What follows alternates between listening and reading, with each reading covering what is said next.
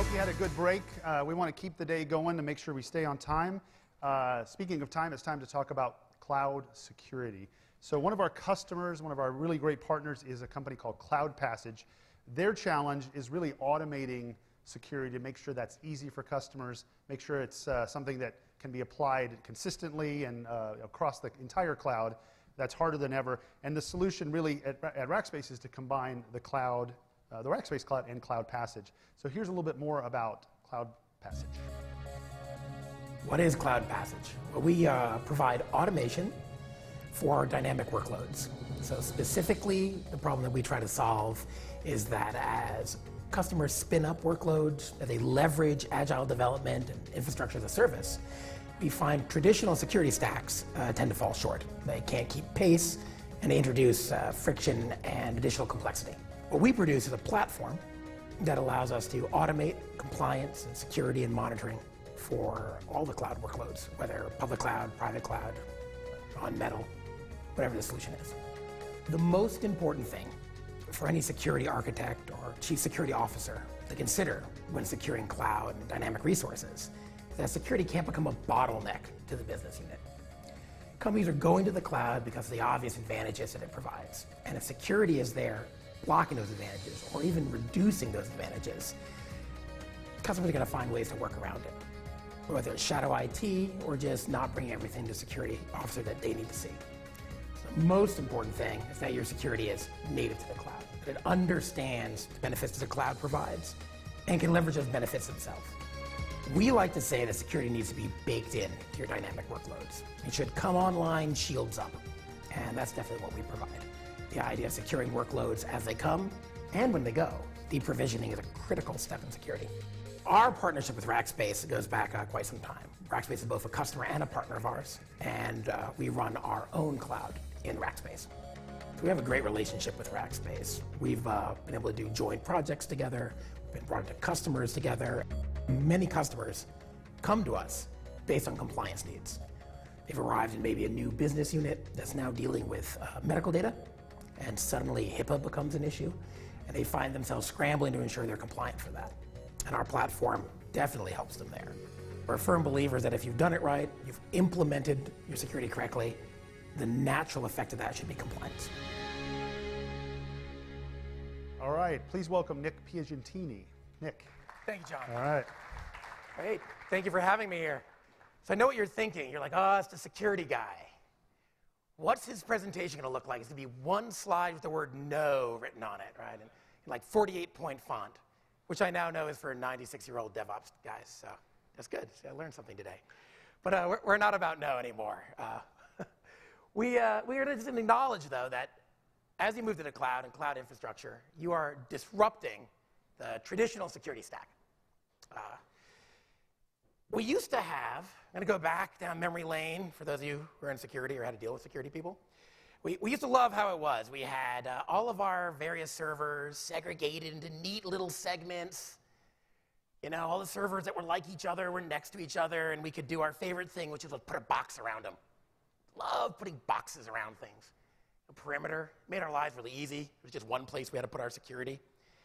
And it was good, though some would argue that it becomes hard and crunchy on the outside and soft and chewy on the inside, which is great for desserts, not so hot for security. But unfortunately, what we have now is we have it changing, right? The workloads are all next to each other. They're all mixed together. And in fact, they're probably mixed together with other people's workloads too, which initially gives us security guys a little heart murmur, maybe, a bit of nausea, sweaty palms. It's not a thing that we really like. But the goal here is to figure out, how do we secure that? And how do we secure what the future is going to look like? We talked about getting over curves, seeing what the next thing is. And we're firm believers of the fact that the future of the data center is hybrid cloud, that everybody will have something in the cloud, some mix. We get some numbers to back us up on this. We see that 74% of actually 74% of people happen to be using right scale, but 74% of those people are using multiple clouds. Now this means public-private, right? It might even be multiple cloud providers. So how do we deal with that environment? And what does that environment look like? Well, it's going to look like tons of different vendors, right? Tons of different environments. You're going to have things in your office. You're going to have things in your private cloud. You're going to have things in a managed private cloud. You're going to have things in a public cloud. And all of this makes it really, really hard to draw a box around my web servers. Now, we still need all the standard things for security and compliance. We require visibility into our various workloads.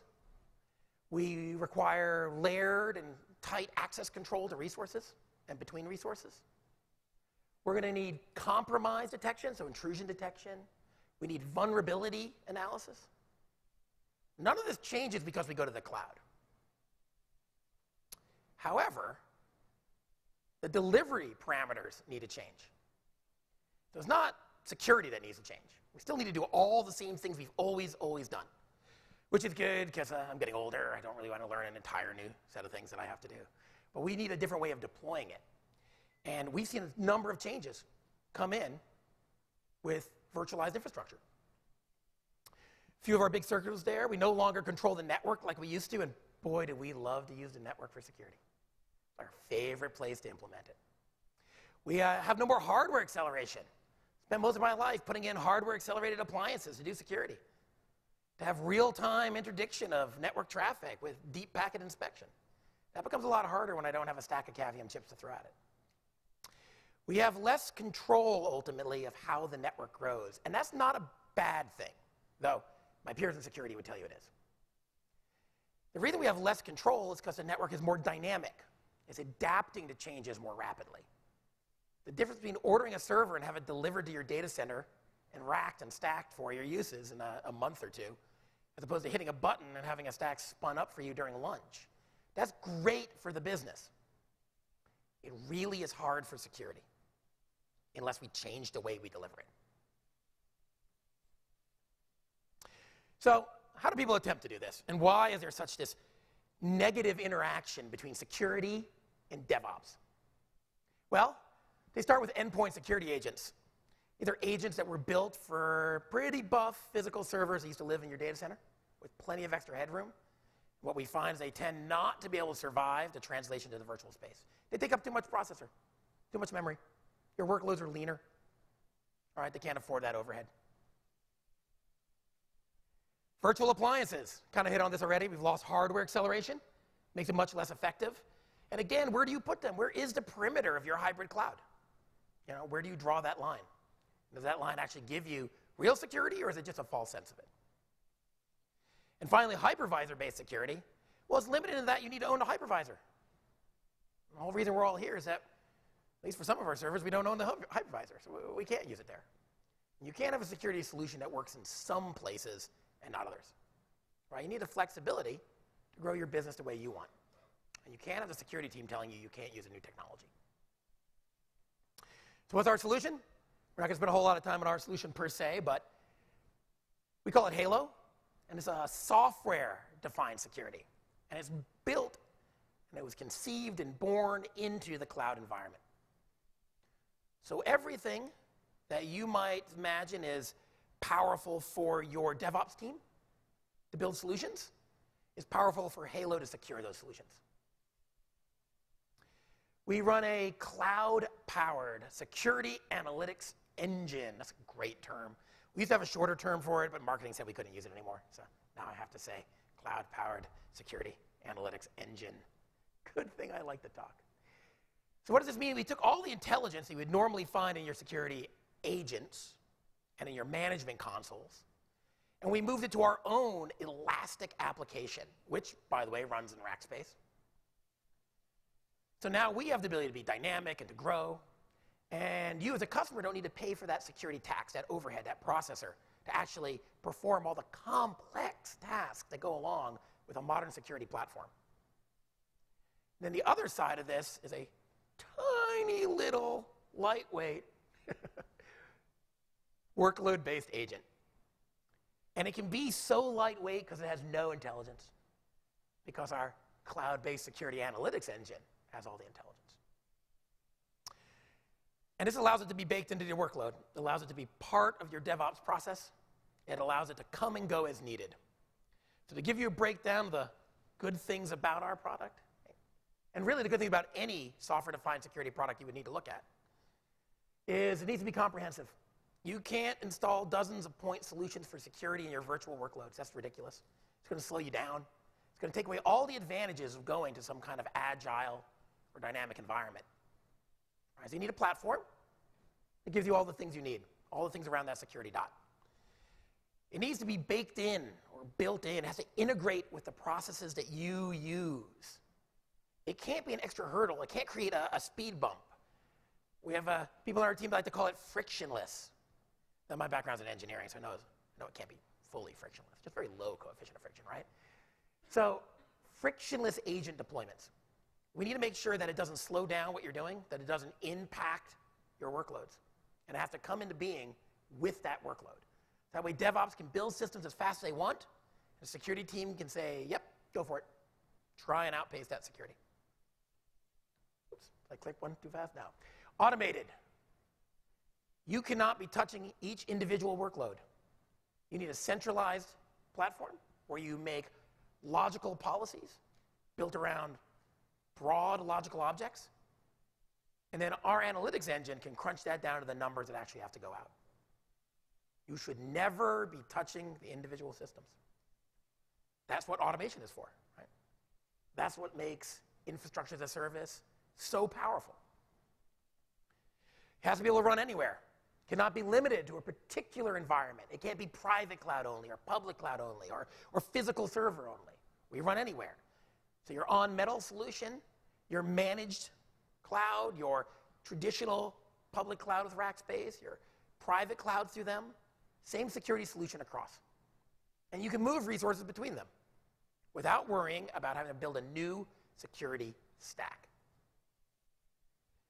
And finally, it has to be at any scale. Who knows when your business is going to pop, hit that curve, suddenly you're instantiating hundreds of new servers, hit the load, and you just got featured on Lifehacker or something like that, right? So suddenly you get hit. Well, your security needs to grow elastically as well. You got that tied up really nicely for your business. How's your security going to scale with it? Do you have to order more boxes when you get that load? Because we are dynamic, because we are in the cloud, we leverage that same advantages. We are able to grow with you. And conversely shrink. If you're a seasonal application, where certain times of the year you require a huge amount more compute, and other times of the year you're somewhat dormant, you shouldn't have to pay for security throughout. You pay for what you use, when you use it, which is what we now all expect, right? So to summarize, and to stay on time for you guys, consistent security and compliance across all your platforms.